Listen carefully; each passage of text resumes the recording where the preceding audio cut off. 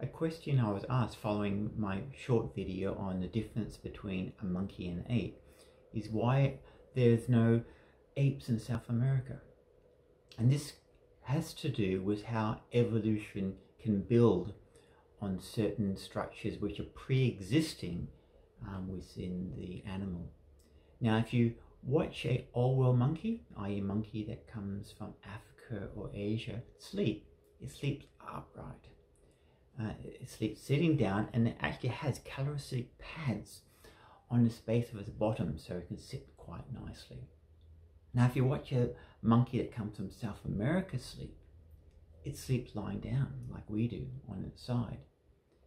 Now, this means is the old world monkeys from Asia and Africa have a natural disposition to hold their organs and all the structures within their autonomy to be upright a lot of the time when they're sleeping, and of course horizontal when they're moving on top of the branches.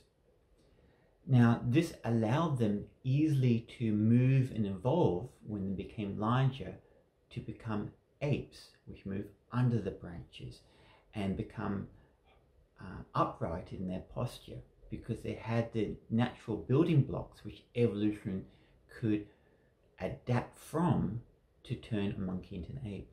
And because the South American monkeys don't have this, because they spend all the time horizontal, sleeping and moving on top of the branches, there doesn't seem to be the evolutionary capacity for either the South American monkeys to become larger and then develop into apes, as we've seen in our old world cousins, the monkeys.